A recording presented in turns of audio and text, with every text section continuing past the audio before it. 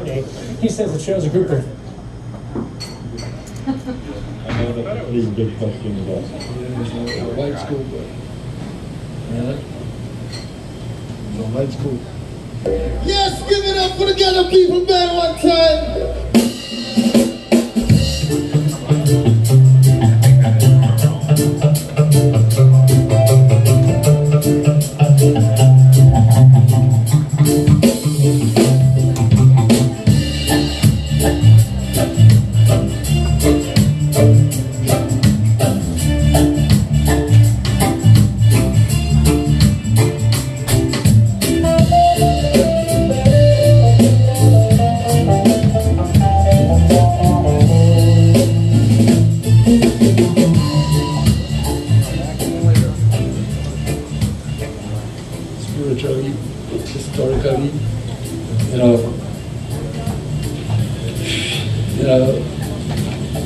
Historically, it's all you can't even start.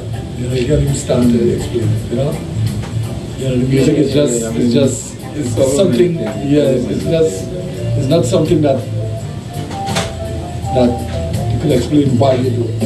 And I really understood the fullness of the music until I actually went to Jamaica really and started to say, oh, and I didn't get it from a musical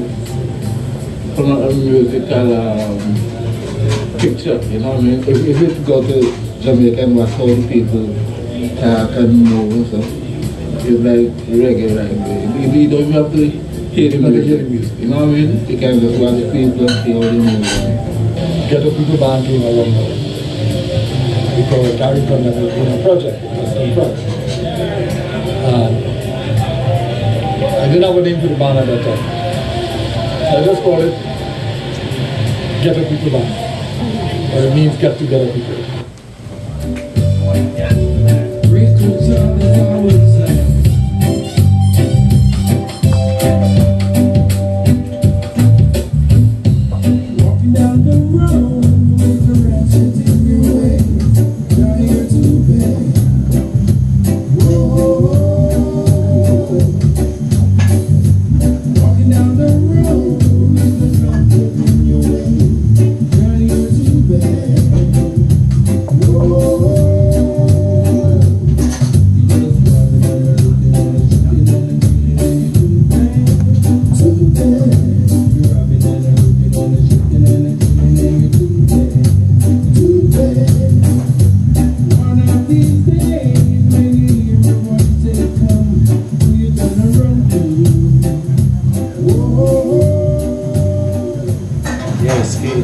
And the Ghetto People Band.